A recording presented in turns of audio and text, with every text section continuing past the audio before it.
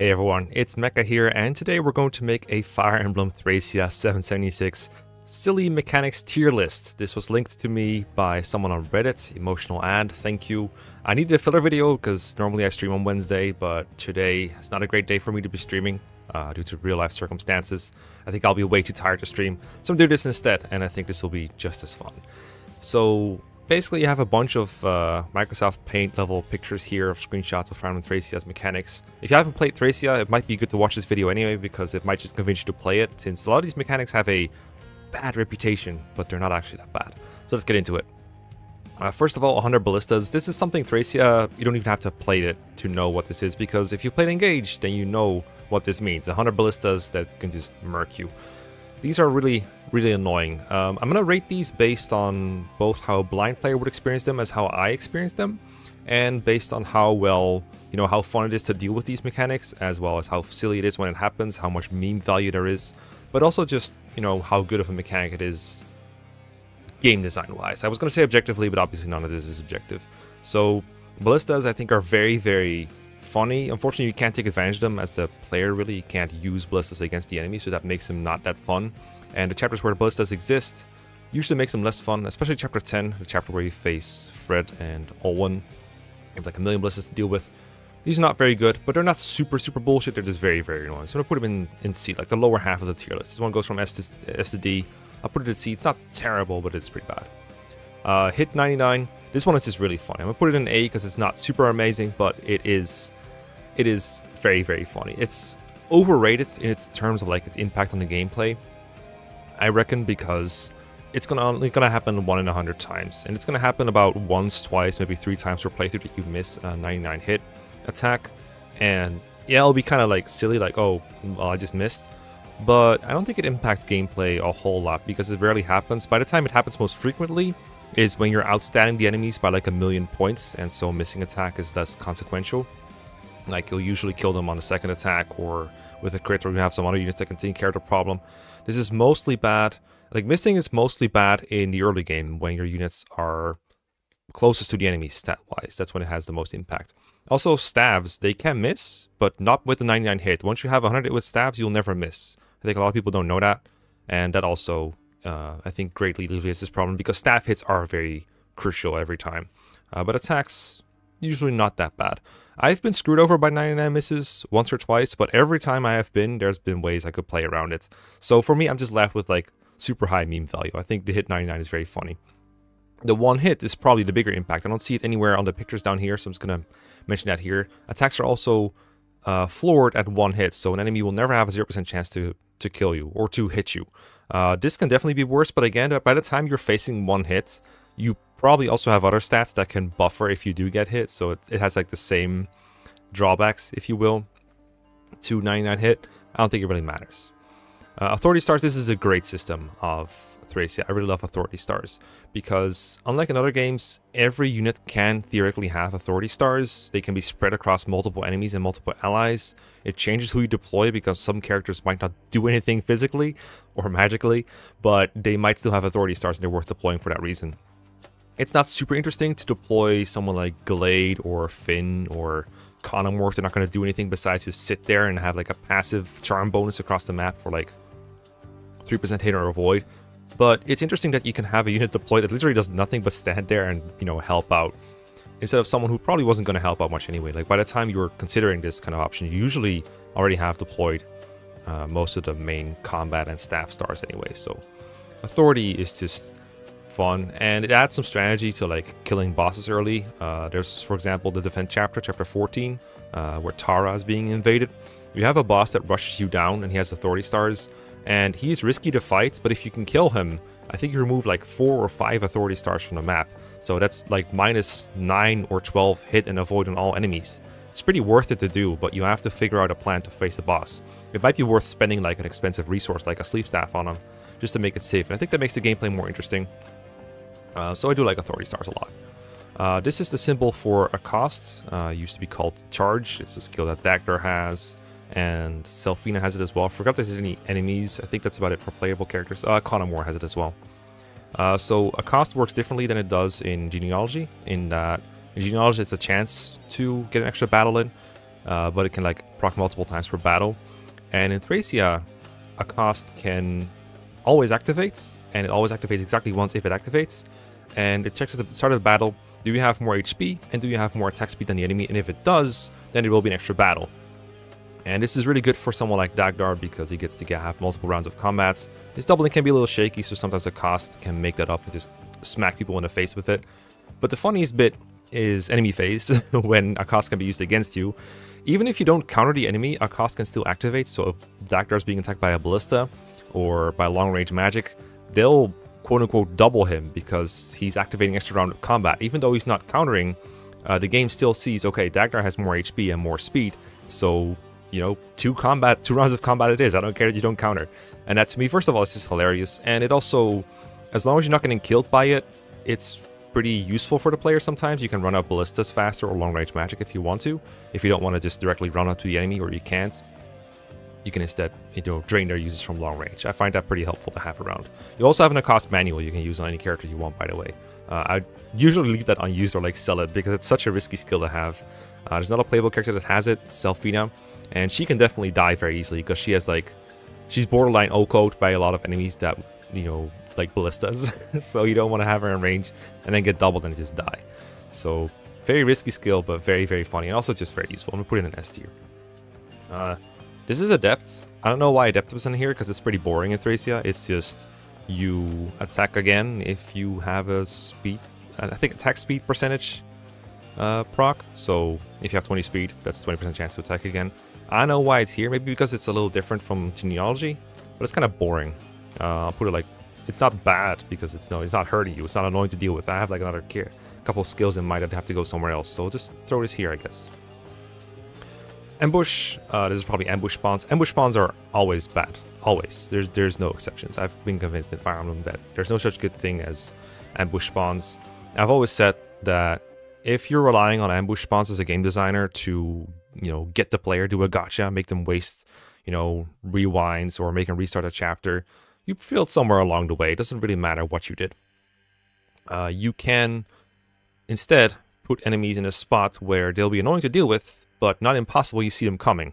So I always use this example, but Conquest puts reinforcements in spaces that are somewhat hard to reach and often have terrain benefits, but they'll still put them there at the start of player phase. So if you want to, you can attack them, and if you have units good enough, they can kill them, or you can run away from them, or you can just deal with the fact that they are there. You know what's happening next turn, next enemy phase, so you don't need to use ambush spawns if your map design is good enough.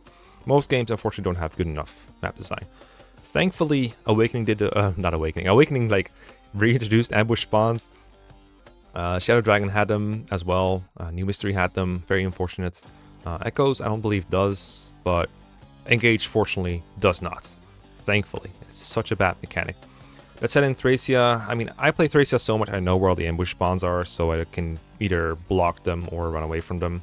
But if you're a blind player, this is just horrendous to reach. I don't think it really adds anything, so this is a bad mechanic. You'll notice this is a mechanic that is bad, but it's not Thracia exclusive. Thracia is the best game. Next up, we have, I think this is capturing. It's got to be capturing because it's a playable unit holding an enemy unit as opposed to this one over here. So I'm assuming this is just about capturing in general. So I love capturing. I'm a big fan of being able to just kidnap an enemy and take their weapons and then throw them away. I think it adds a strategic depth to the game, and it also allows you to just do funny things, get interesting weapons. I like how the enemies are sort of prepared for capturing sometimes. Like they'll put tomes on a long-range tome user so they're harder to capture, or they will have like massive build stats, or they'll even require you to capture an enemy in order to recruit them. That happened several times. There's a lot of things they did with capture in that game that isn't just, oh, you can capture enemies, cool. It does come with a significant drawback that I do want to address. That's why I'm probably not going to put it in S tier, but pretty high up. I think capture makes the game tedious for people who just can't stop themselves from getting everything that they could. They see that the enemy has a short lance, a javelin, a vulnerary, an iron axe, and they're like, oh, it's a resource, I'm going to try and get it. And so they'll try to capture like everything. And worse is when they try to use characters that aren't very good at capturing to capture enemies. So it's pretty easy to capture an enemy with a brave weapon, you know, Finn's brave lance, Dagdar's brave axe, the brave sword you get in Mancer. Those are fairly easy to capture with because you hit twice regardless of the capture's, you know, penalties. You have your stats while you're trying to capture it, as if you're trying to rescue them. So it's not that bad when using a brave weapon, but when you're trying to capture with a normal dude, some everyday guy like Brighton trying to capture a soldier using his iron sword, oh, that gets so tedious. It's so annoying because you have your attack and you have your skill, and you're already like 4-hit KOing these enemies in the first place sometimes. So trying to capture like every enemy you find, it can be really annoying. And I can see why people will do this. I always recommend don't bother. Just if you see an easy capture or like a very valuable enemy, then you go for them, and if not, just kill them. It's fine. You'll get more chances to capture like valuable stuff later. And you don't have that many uses for money anyway. You get enough free weapons and enough easy captures that you can sell to buy the things that help you the most. Like there's very diminishing returns on captures above a certain threshold. So I'm usually fairly conscious of like what I want to capture and what I don't. Even though I know I can buy like S strength later in the game or stat boosters later in the game, I know that if I capture a reasonable amount, I'll be fine. But a blind player, they'll be very tempted to capture almost everything, and I think that kind of sucks for them. So for that, I still think that all the pros hold up very well though. So I'm gonna put it in an A, with that little caveat of like how it tricks people into making the gameplay worse for themselves. People basically trying to optimize the fun out of the game because they see things they can normally never get in other Fire Emblem games, and they're like, oh, I want to capture this one generic enemy, the next one, next one, next one. And it just slows down the game to a crawl. It's really annoying. Con, and then a very small note saying levels. I'm assuming this is about con or build levels. There's no drawback to this. This is just super, super funny. Just, the idea that your unit gets fatter as they level up is very cool to me. Engage, pretty sure brought this back. He's level up build in that game. I don't know why, but I'm very glad they did because there's no real drawbacks to it. Like your units, I guess sometimes they can get so heavy that other units have harder time or can't even possibly carry them. But, you know, the funny things you can do with con leveling up far outweigh that. Like the fact that your thieves can level up build. I keep calling it build, but build and con are the same in this game, alright? Just different translations of the same stat. The fact that your thieves can level up con and then steal more items is hilarious. And the fact that someone can become too fat to carry is hilarious. And yeah, I just love it. It's also just like part of the capture mechanic basically, so in that sense I gotta put con level ups in S tier. Glad they brought it back in Engage. Next up is the dance. I don't know why dance is here because dance isn't really a Thracia mechanic, so I'm not sure why we have it up in here. I mean, dancer's good, I guess. I guess maybe it's referring to the fact that enemies can dance each other, which it's kind of mid because who cares? Like, oh, actually, if it's something's made up. No, it's fine, it's fine. It just wastes your time, but it's also very funny that enemies dance each other, and then if they do attack you because of it, that's very, very funny. So honestly, I can't put this anywhere but in S. Maybe A, because it's not as exciting, but it is pretty funny, but it does sometimes waste your time. But then 12x, for example, if you don't, you know, trivialize the map on turn 1, which if you have played the game, you know what I mean. But if you have played the game and you have never trivialized it, you don't know what I mean. I don't want to spoil you. Or if you haven't played it, I don't want to spoil you. But there are dancers on the map and there's archers on the map, and if they attack you and then get danced and they attack you again, I think this is great because what other games have enemy dancers that actually work as intended? I can barely think of enemy dancers to begin with, but I know that if you put a dancer in like a GBA game, for example, they don't work, they just stand there and die, generally speaking. They'll attack you if you give them weapons they can use, but they won't dance. So I think the fact that they got that to work in Thracia, like Kage did it first, is just excellent. This must be capture baiting, where you put a unit without any weapons and low constitution in range of an enemy. And the enemy's like, oh, I can get a free capture here, and just grab them. I think that's great. It's broken because the unit will not be dead, they'll just be captured, and you can get them back by killing the enemy. And because the enemy had to capture and rescue your units, they have all their stats besides HP and luck. So they're now very, very easy to kill. This is super abusable, but it's so fun, I don't even mind it. This is an excellent mechanic that I'm not going to say it should be in every game, but it's damn funny, and you should abuse it every chance that you get. Is it better than capture? You know, yeah, because it's not that drawback of, oh, I want to capture every enemy. It's just, okay, capture bait is good. It's broken, and that's why it's great. Here we got 2 arrows with some slightly hard to reach white text. Leave abandoning teammates. I'm assuming this also refers to just the escape mechanic in general, because I don't really see anything else that refers to that. But yeah, Leaf escapes first. All his enemies are all his friends are abandoned. Leaf escapes last. You save everyone.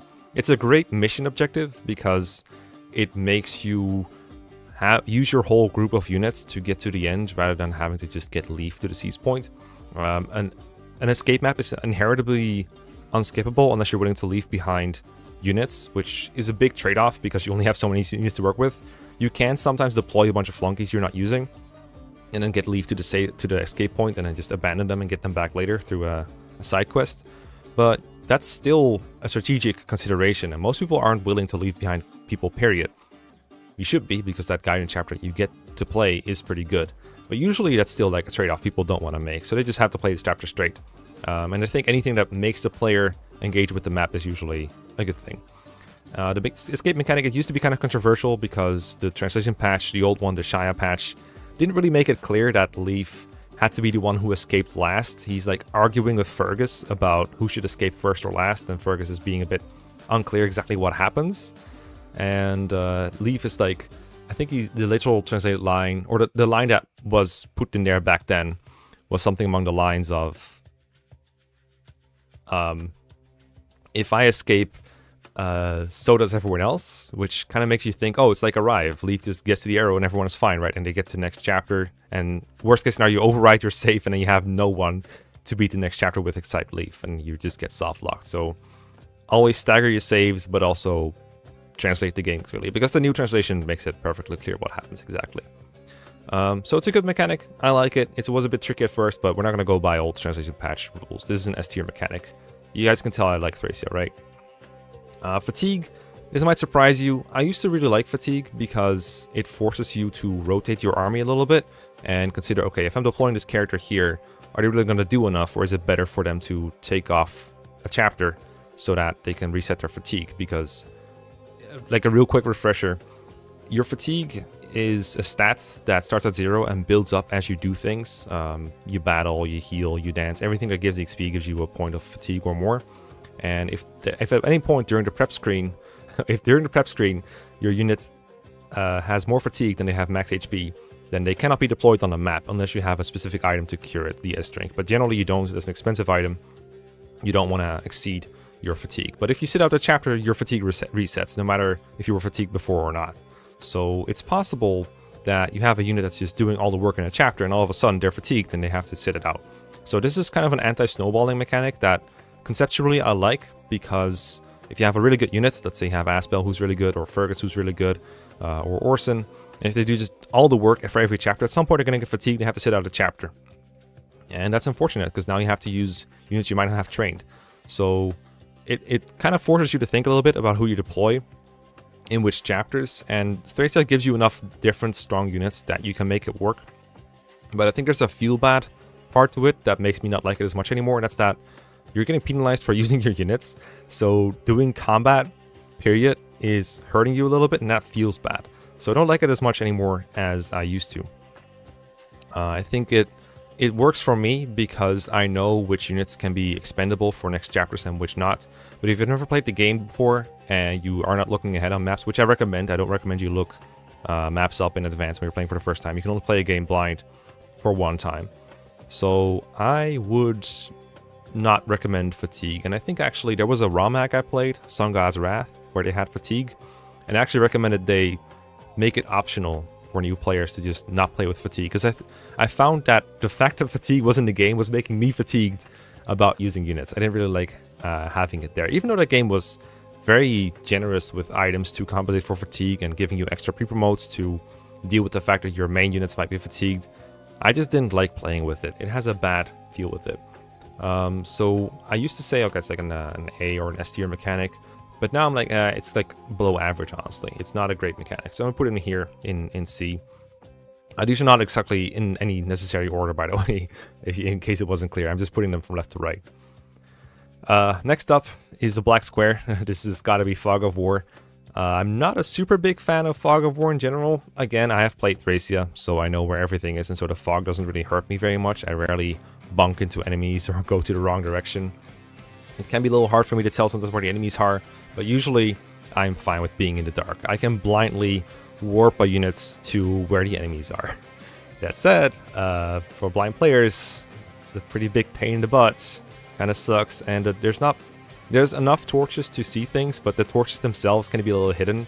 For example, in chapter 2X, which it's already a guidance chapter, there is a torch hidden on a fort, and there's no great way to tell where they are. I think the translation patch tries to put a hint to it, which wasn't in the original game. I think that tells you enough about the state of the game.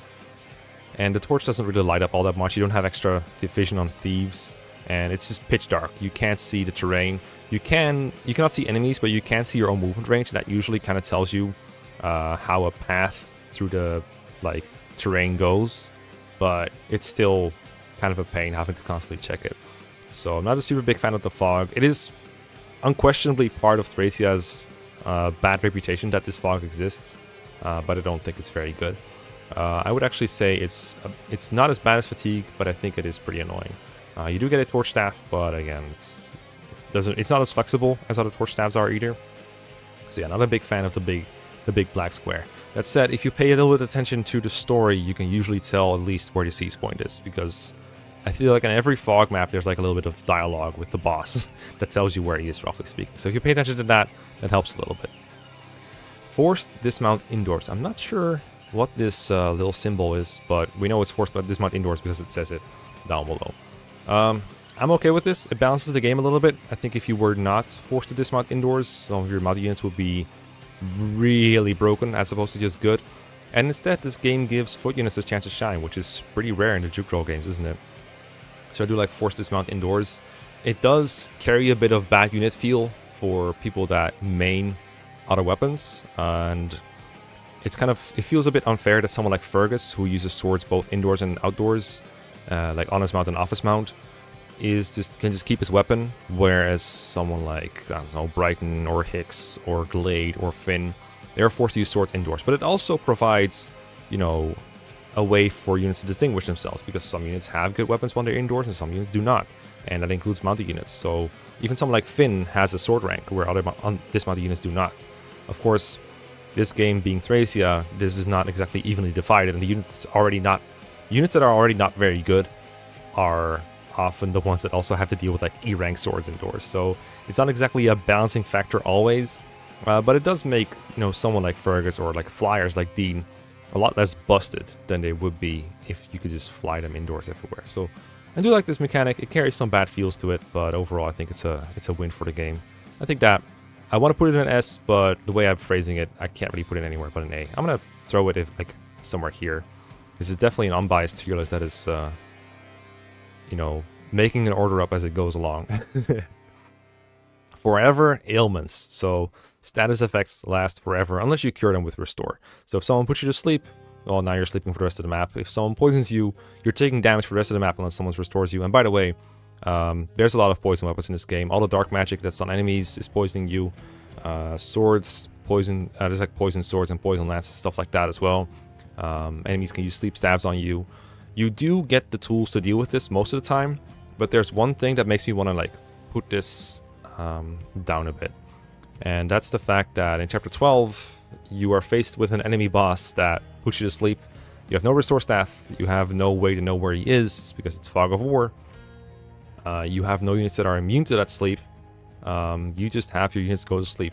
If you played the game a lot, you might notice that they aim for people with high HP with the sleep staff. Like I believe it just prioritizes straight up people with the most HP going backwards, and it treats Leaf at least as having 1 HP, so he goes last. So if you deploy a bunch of units, you can make sure Leaf never gets targeted. But it's not, I can't really defend this. The forever poison also just makes everything take forever because everyone just takes damage at the start of their turn. And I think there's even a poison entry for later, like lethal poison. Yeah, there we go. It's over here. That one does not help. It's a bad feel mechanic. That said, I do like that the player gets access to these as well. And so you can just disable problematic enemies. The fact that there are forever ailments doesn't really help very much there, because if you put an enemy to sleep for, you know, for 3 turns or for 5 turns, that's almost the same in Fire Emblem terms as like forever, because you're generally going to kill the enemy before they wake up. So it's not super bad. Sleep also resets all your stats to 0 besides HP and luck. So if you are put to sleep and you're in range of an enemy, you're probably dead or at least captured, because you also unequip all your weapons. So forever ailments is annoying. Very annoying for the player. I'm fine with it, but I know not everyone is. I'm gonna put it up and down to the C tier. Nah, it's more of a D tier, honestly. It's still better than ambush spawns, but I think it was a bit too much for this game. You would wonder why I'd still enjoy it, but that's because everything else is still higher tiers. Trade. Forever trading. S tier mechanic easily. Very glad they put it in engage. Like, this is just so good. I'll put it in here when I'm done talking. For the timestamp people. Or people who are playing without timestamps, because I'm not sure if I have timestamps up in time. Yeah, trading is good. And being able to do it multiple times, especially in a game where capturing exists, is almost a necessity. I can't imagine liking this game if you have no option to trade forever. The Tiering Saga also has trading forever. FE3, the game that came before this, before FE4, also has this. So people call it Thracia trade, but it really is FE3 trade. But I'm glad it's there. I'm not sure if it's in Gaiden. I don't think it is. It is in Echoes, though, I think. Not entirely sure. Anyway, the point is, it's really nice to be able to just... The idea of forever trading is if you put a unit between other units, you can do as many trade actions as you want until you do your attack or your weight or your staff or your dance or something like that. So it's like a non-committal action. You know how in GBA you can trade and then attack? Well, in this game you can trade and then trade. And then trade, and then trade, and then trade. As often as you want. Just don't end your turn and you can keep trading. Very helpful to get items from one place to another. So I do like that. You also, I don't see this here.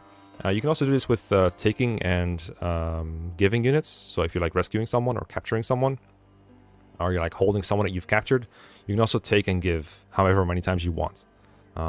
This is also obviously S tier. Great mechanic. Very flexible. Alright.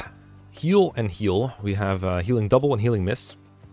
Healing double is just funny. It's not spectacular, but it is pretty funny. You can, I don't remember the odds exactly, but it don't really matter because you can't strategize around it, but there's a chance that if you use a healing staff or any healing staff, even physic, there's a chance you just cast it twice, and I think you get double XP, I think you get double weapon XP, and I think it does heal them twice, obviously, and that's just funny. It's not great. We need to put something in B tier, so I'm probably going to put this there. There isn't really much to say about it because it just kind of happens. The funniest thing is when your physic has 5 uses, it just has maximum of 5 uses, and then you double heal when you don't need to. You're healing to someone to like 1 HP below their max, and then you heal them again through the double mechanic, and then you just use 2 physic uses for no reason. It's stupid, but physic is plentiful enough that it's not going to hurt you too much. This is very stupid when it happens. It goes into B tier. It's like, whatever. It's just funny, but it doesn't really add a whole lot to the game. Heal miss.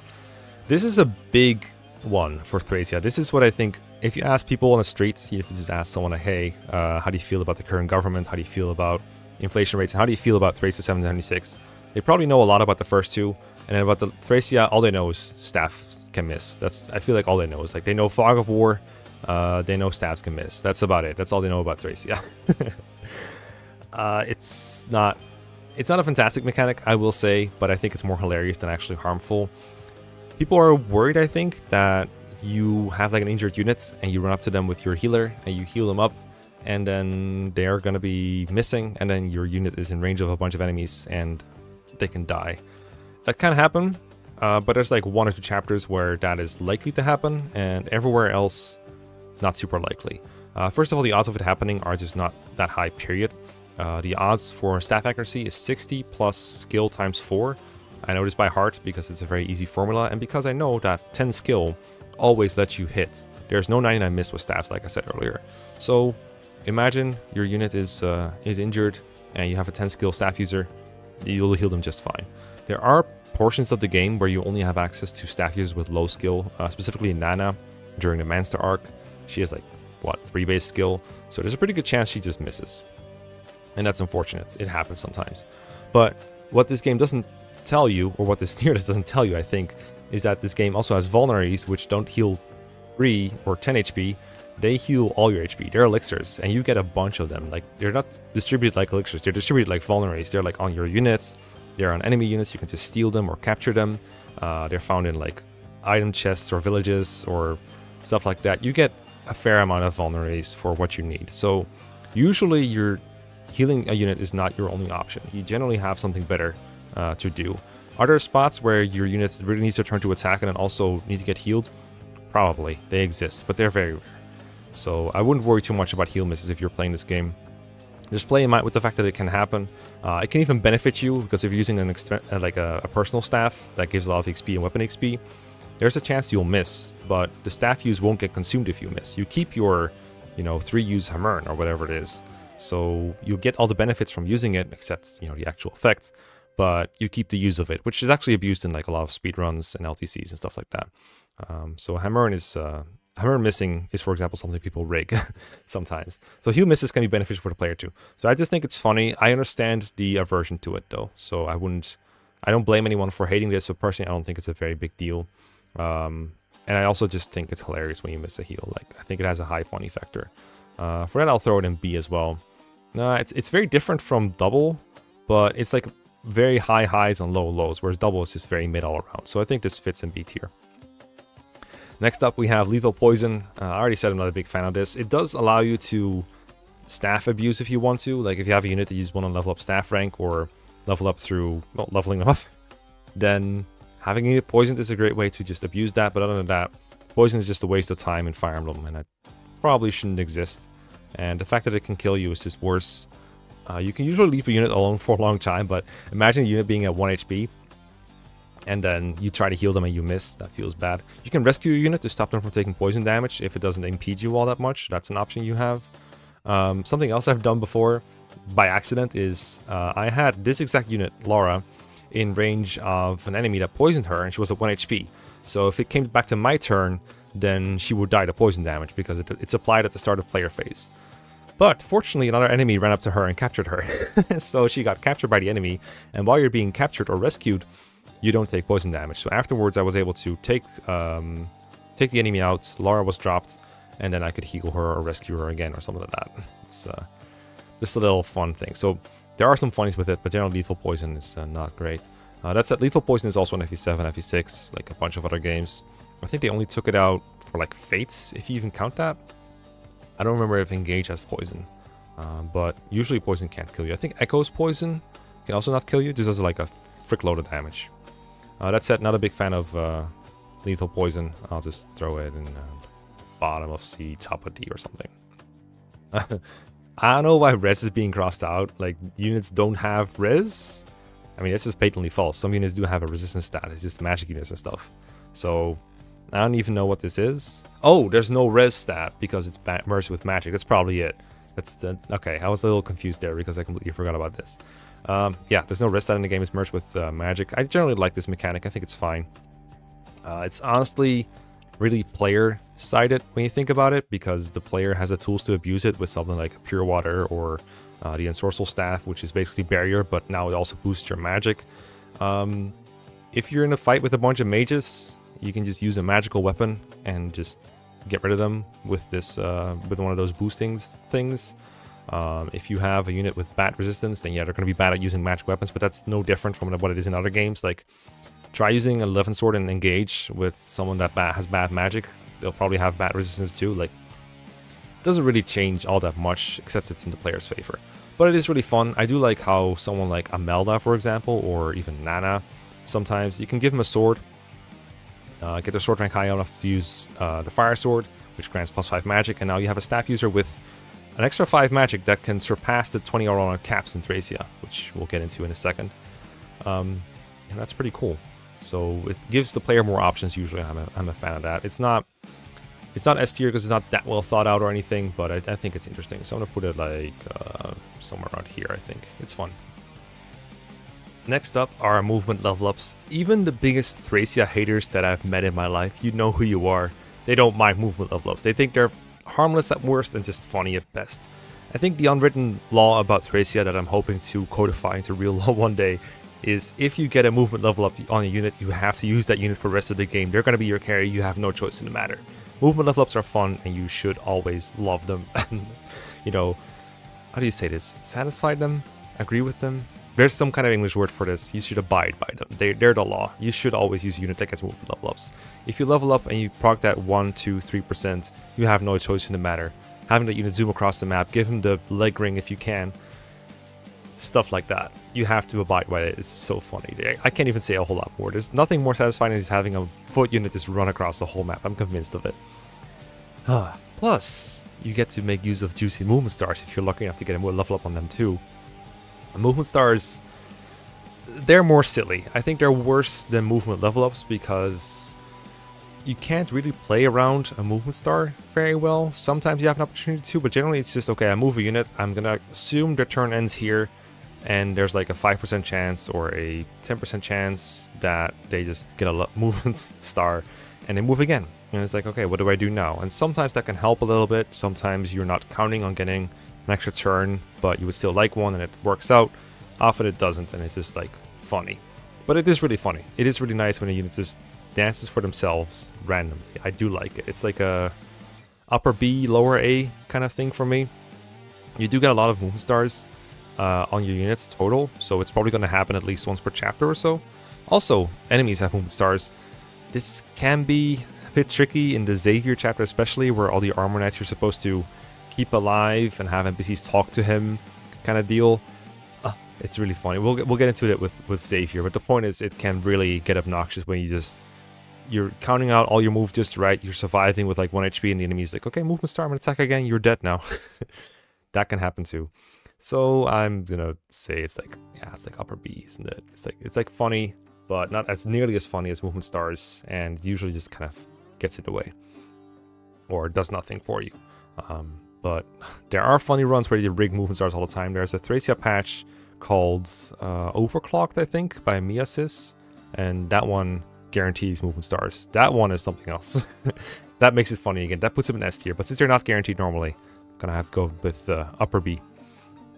FCM used to be called Pursuit Critical or Follow-Up Follow-Up Critical, I think. So people would call it fuck, and they'd think they were very funny. FCM is the nice middle ground where it's like correct, but at least it's not stupid. Basically, your second hit has a higher chance to crits depending on, you know, your follow-up critical modifier, some number between 0 and 5. If it's 0, your second hit actually cannot crit. If it's 1, it's the same as on other games. You just same chance as your first hit. And if it's higher, like 2, 3, 4, or 5, you have a massive chance to crit. This is a good mechanic. It keeps your player characters way stronger than the enemy normally. You can stack criticals very easily to get to like 99 crit. I think actually it maxes out at 100 on like hits, so someone like Fergus or Orson or what have you, Sarah even I think as like 5 follow-up critical modifier. It's been a while since I've played with Sarah combat. The point is you can get guaranteed crits very easily with this mechanic. It's just fun. It's what makes your player units more broken than they already are. Like more broken than with scrolls even. So I do like follow-up critical modifier a fair bit because it gives you a fighting chance sometimes when you need one, like in Manster. It's just good. We'll throw it in A, I guess. Better than dancing for sure. Not better than capturing, I don't think. It's better than, yeah. We'll throw it around here somewhere. Scrolls are scrolls, you know, boosts to your growth rates, and they're also doubling up as iron runes. You cannot get crit while holding a scroll unless you're fighting a wrath enemy. But the main draw for most people is the growth boosts. Another thing that just makes player units absolutely broken in Thracia if you just use them for long enough. The earliest scrolls are like kind of whatever, but at some point you get a 30% speed growth scroll, and any unit that normally is supposed to be slow as slugs is like Dalsin and Marty and people like that. They should be slow, but with the set scroll they're not, and so they just get really fast instead. It just takes a long time because most scrolls give like a 10 to 15% chance boost. Growth in Thracia aren't that high, so it takes a while before a growth unit really pays off. But in theory, anyone can become good thanks to scrolls. It's very satisfying to do. So yeah, put scrolls on people and they'll become good automatically. It just takes a little while. The most broken scrolls do come a little bit later, fortunately. The set scrolls, like the example, that proves that the rule is there.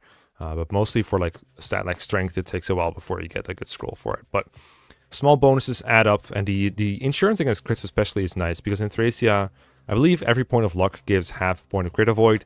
You do have some supports that give crit avoid, I think 10 each, but not everyone has supports, not everyone has good supports, not everyone can always be in range of support partner all the time, and even with the crit avoids, sometimes you just don't have enough to negate enemy crits. Sometimes enemies have like cutting edges or battle axes, stuff like that, so the scrolls are really nice for that too. I really enjoy having this here. I think scrolls are like the main proof against the fact that this game is supposed to be elitist or super anti-player or super hard. It has those elements at times, but it also shows that Kaga is willing to be like, okay, you can have a nice thing and just enjoy it. That's it. You do have to balance scrolls with your rest of your inventory. You can't just carry around 6 scrolls. Well, you can, but you only have room for 1 weapon. So that weapon better be the best weapon you can possibly have for the entire situation of the battle. That can be enough if your weapon is really good, but sometimes it's not. So scroll stacking does have its minor downsides. I'll throw the scrolls in S. I think they're a very good mechanic. I don't know what this is. I know it's Blizzard, you know, about to hit some guy with a sword. I'm assuming it's Blizzard putting an enemy to sleep, which personally I don't fall asleep when I have a snowstorm on my head. We'll just assume it's either that or like it's supposed to be about long range magic. But if it's about Blizzard putting people to sleep, it's a good mechanic. It's like a replacement sleep staff. All status staves have, well, infinite range in this game. Blizzard only has 10, so there's a limiter on it, but you only get Blizzard pretty late in the game regardless. And when you do get it, you also have access to a bazillion sleep staffs, so does it really matter? I guess it's annoying when an enemy has it, but even that is pretty rare. I've seen it. I know the chapters it occurs in. It's like 21x, I want to say, and I think like 1 or 2 more occasions. It usually doesn't matter very much. It's fine, I guess. We'll throw it in the adept tier. It doesn't really matter very much. Infinite range staves. These I think are very fun. For blind players, it can be a bit annoying to deal with enemy sleep staves, like the chapter 12 example I gave earlier. That is the one where I think it's unfair, but right after that you'll have access to that specific sleep staff, and you can use it against enemies, so that kind of makes up for it, doesn't it? And then you get more late in the game, and you know, player phase turn 1 always comes before enemy phase, so whenever you're faced with an enemy status staff, you have the option to beat them to the punch and sleep them, or, you know, if you have restore staves, even if you get caught off guard, you can cure it and then, you know, throw it right back at them. So this is often treated as something that Thracia hurts the player with, but I think it's honestly very player favorite if you're willing to use your resources to combat strong enemies. I like enemies that put you to sleep, reduce your stats to 0, and make you just die to everything. It's definitely worth using a sleep to negate a sleep, or using a silence. You know, that's possible too. Berserk is very annoying, I will admit, especially if you have your army spread out across a forest with teleportation tiles, and then you have to get your restore user with like 1 or 2 movement to that person that's being berserked. I can see that being very annoying, so I won't put it in the highest possible tier, but we'll throw it like, I don't know, like B tier. It's fine. It's not massively impactful. Alright, it is massively impactful, but it's not massively anti-player or pro-player. Like, it hurts and helps both ways. So that way it is very fun though, but I can also see it like draining the fun out of the game, because the game becomes all about status stabs with infinite range and warp stabs with infinite range. So that's why I'm putting it kind of in the middle. It is what I enjoy about Thracia, but I can see why a lot of people wouldn't like it. Stealing, I'm pretty sure this is stealing, the stealing skills. Probably referring to the fact that thieves can steal anything, not just items, but also weapons if their build is high enough and their speed is higher than the enemies. Yeah, that's a good mechanic. It's very fun. My very first playthrough consisted of RNG abusing Lithus to get the most possible build and speed and strength that I could. And I gave him scrolls and save stated all around. Arena abused everything, the whole 9 yards. Is it the 9 yards? I think it is. Just to be able to steal everything. It made the game very tedious, but the first time I didn't actually hate it. Like, I actually thought it was a fun way to play. But like I said, for capturing, it can be tempting to try and steal everything you see, even though you don't need to, and you're making the game harder for yourself than it needs to be. So I recommend, again, going for easier steals, or stealing whatever you're comfortable with and just killing the rest. I know, for example, in Manster, there's like a bazillion enemies with vulneraries, and like I said earlier, vulneraries are elixir, so it's tempting to steal as much as you can, but at some point it gets too tedious, you to stop stealing vulneraries. You don't need infinite vulneraries, but they are good. So we put stealing in, I'm pretty sure there, isn't it? I think it's less bad than capturing, because stealing isn't as tedious as capturing is if you're doing it slightly suboptimally. So I think I can throw it in S. I think it's a great part of Thracia. Like, being able to just disarm enemies while stealing is just so funny. Universal stat caps. All stats except HP cap at 20 in Thracia. I think this is a great change to Thracia. It makes units unable to really trivialize the game. It saves some challenges. Like, you can still make bosses challenging. I do think that caps don't really stop the player from overpowering generic enemies most of the time. Like, besides in the final chapter, almost every enemy is trivial to fight in Thracia because you outstack the enemy by so much. Even though they're universally capped, there's like, the amount of enemies that are actually threatening in Thracia are, you can count them on one hand, I feel like. because of this. Assuming you have scroll abused units or units that have used scrolls throughout the game, your units are just so much better than the enemies, generally speaking. The exception is bosses with their massive thrones. I'm surprised there's actually no throne, like plus 10 defense throne on here. But besides those, you usually just like wreck everything, I find. So they don't really help with that, but they do incentivize people to promote early, which is something that I've tried to do in like 6 years of Fire Emblem Pitfalls, and some people still won't do it. So in that way, most people accept that Thracia early promotion is good. So in that sense, it's a big success. So I do like them in that regard, and I like that they keep the final chapters challenging, because even though you have units with like 20 stats all around, the bosses also have really good stats in that chapter, but they also have the magic floors. If you haven't played Thracia yet, you'll know what I mean. So that's almost an equalizer, I think. So yeah, I like universal stat caps. They're not like massively influential, but they're pretty good. We'll throw them around here somewhere. This is Vantage, and it's okay, they're separate. Okay, so Vantage is just a guarantee in Thracia. You just attack first, and then, you know, that's it. That's all it does. It doesn't work with Wrath, unlike in many other games. So if you have Vantage and you have Wrath, Wrath doesn't work, because Vantage checks to see, I think Wrath checks if you're counterattacking, and if you're attacking first with Vantage, then the game doesn't see that as a counterattack, and so you don't crit. So Wrath is just you attack first, or Vantage is just you attack first no matter what. It's like, I think it's the same as in Path of Radiance. It's fine. We'll throw in like Adept tier, because it's kind of hard to rely on Vantage to do anything unless you're using a Brave Weapon, and those are limited, and also you have the 2-hit kill, which is a little rare, but there are occasions where you can make a Vantage build work, but it's rare. Wrath is insanely broken and fun. You get 2 units very early with Wrath, Orson and Brighton, and they're both able to use it very well, one of them a little bit more than the other. There's not much to say about Wrath. I mean, you crit when you counterattack, guaranteed. It's the best Wrath we've had in the series. It's super, super broken. That's what makes it fun. It doesn't outright trivialize the game, because sometimes even, like, sometimes the challenges require more than just really good combat. Like, you're talking about, like, long-range threats, status stabs, enemies that can kill you are kind of threatening to Wrath users. So in that sense, it's held back a little bit, but for most generic combat, Wrath is kind of mows through everything. And that's what makes it satisfying. Especially because the Orson just has a very satisfying crit animation as well. It has really good, well, unit feel. So I do like Wrath a lot. I'll throw it in S tier. It's very powerful. There's not too much to say about it besides, yeah, you crit. Finally, we have Xavier, the most Thracia recruitment of them all.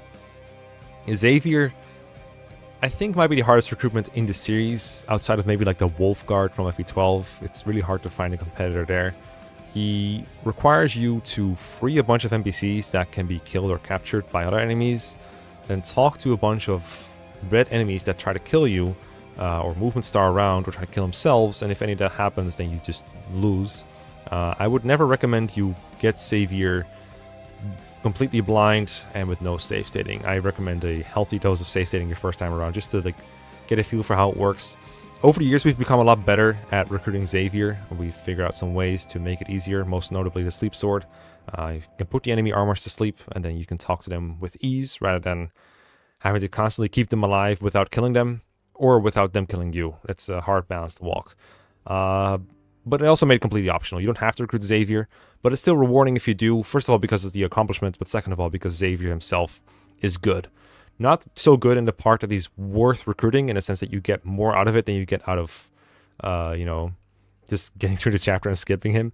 Like, he's good, but he's not busted, so he's not obligatory. He's a nice balanced unit in a way.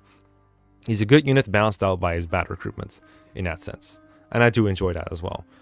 Xavier is definitely peak Thracia in that sense. So yeah, we'll throw him in S tier as well. There you go. That is the whole tier list. So you can see I put a bunch of things in S tier and A tier, so that might tell you that I do like Thracia. I've never pretended to not be biased, but it is a very good game, and I recommend you play it. I haven't played it in ages, but just making this tier list alone made me want to replay it. So that's gonna do it for today. Hope you enjoyed it. Sorry for the lack of a stream, but like I said, today's not a great day for it, and I do need my sleep. So I will see you guys all next time. Enjoy your day. Peace around. Goodbye.